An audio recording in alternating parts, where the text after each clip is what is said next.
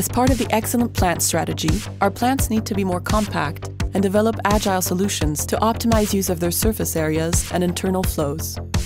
This is called compacting, reducing the number of lines and their volume, concentrating the logistics at the workshop's core, integrating suppliers at the center of the plant.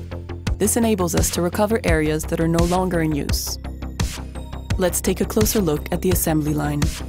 Maintaining our competitiveness in a market that is still highly competitive means that we need to optimize the use of manufacturing resources in order to reduce manufacturing costs and improve workstation ergonomics for our operators. This is the aim.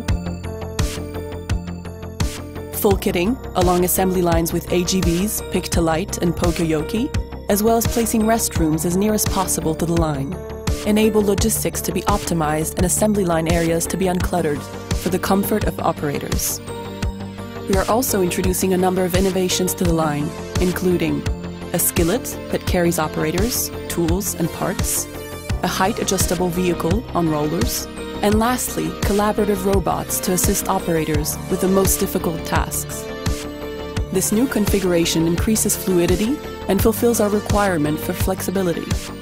It will soon enable us to manufacture simultaneously several different vehicle profiles on a single production line. We are continuing to improve the ergonomics of our lines in order to minimize the need to move around as much as possible, arduous tasks, and risks for our operators. And this enables us to adapt to meet fluctuation in customer demand and ensure better management of the diversity of our ranges.